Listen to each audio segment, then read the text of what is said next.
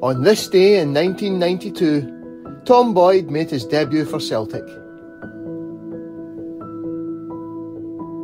The signing of Tom Boyd in a swap deal with Chelsea for Tony Cascarino was one of the greatest transfer steals in Celtic's history. Boyd had signed for Chelsea in an £800,000 deal in the summer of 1991, but had not really settled in London, while Tony Cascarino was Liam Brady's first signing for Celtic for the then club record transfer fee of £1.1 million. The Republic of Ireland striker scored only 4 goals in 26 appearances, despite which Chelsea were keen to bring him back to London. No cash was involved in the deal, and Celtic indisputably got the best of it. Boyd joined Celtic in the middle of one of the most turbulent periods in their history, and they were already out of the league race, in third place behind Rangers and Hearts, and 10 points off the pace in the days of 2 points for a win.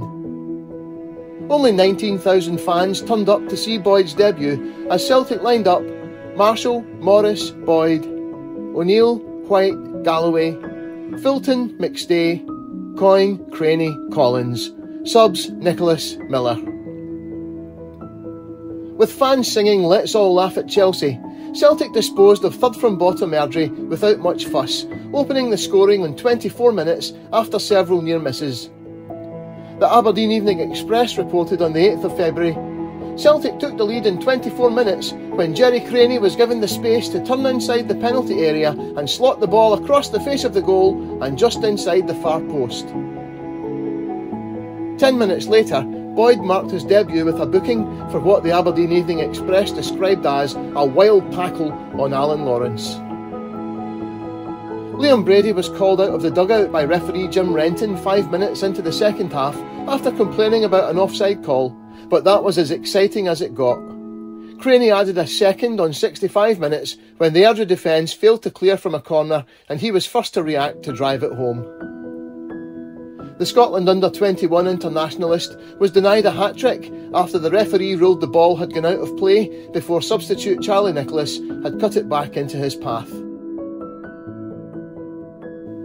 Almost unnoticed, Celtic had hit a rich vein of form, with Roger Bailey writing in the Daily Record of the 10th of February 1992. Celtic have hit their most consistent spell of the season, with 9 points out of 10. They are in far better shape than they were a month ago, and they're looking forward with justified optimism to the awkward 4th round Tennent's Scottish Cup tie against Dundee United at Parkhead tomorrow night.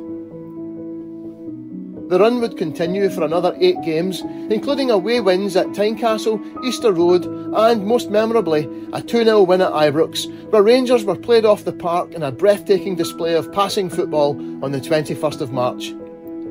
Then came a demoralising 1-0 defeat to Rangers in the Scottish Cup semi-final at Hampden 10 days later, and the season was effectively over.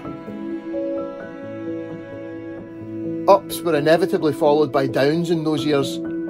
Tom Boyd was a constant through the rest of the 1990s, a survivor of the Brady, Macari, Burns and Barnes years, and he fully deserved the successes he would go on to enjoy in the latter part of his career. Tom Boyd was the captain who picked up the trophy to deny Rangers 10 league titles in a row in 1998, and 3 years later became only the second Celtic captain after Billy McNeill to win the treble under Martin O'Neill in 2001. Not bad at all for a player signed in a swap deal for Tony Cascarino.